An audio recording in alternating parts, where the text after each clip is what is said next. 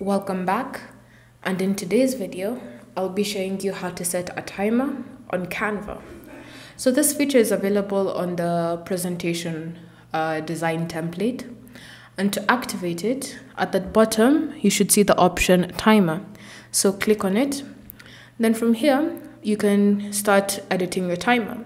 So you can reduce the time or increase at your liking.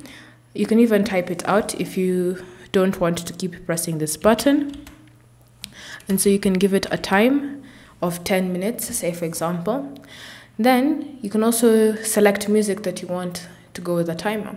So you have these options such as focus, dramatic, upbeat, energetic, lo-fi, or you can choose no music at all.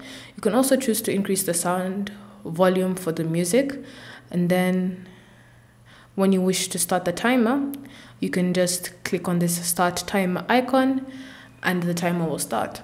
So you can choose to minimize it by tapping on that minus button there, and to bring it back up, just click on the show timer and it will appear. If you want to pause the timer, you can click on this pause icon here and the timer will be paused. To unpause it, click on the icon again and it will be unpaused. If you want to reset the timer, you can click on this reset timer and the timer will be reset automatically. And from here, you can also choose to just click on an empty space to remove the timer completely. Thank you for watching. If you have any questions or comments, leave them down below and we'll get back to you.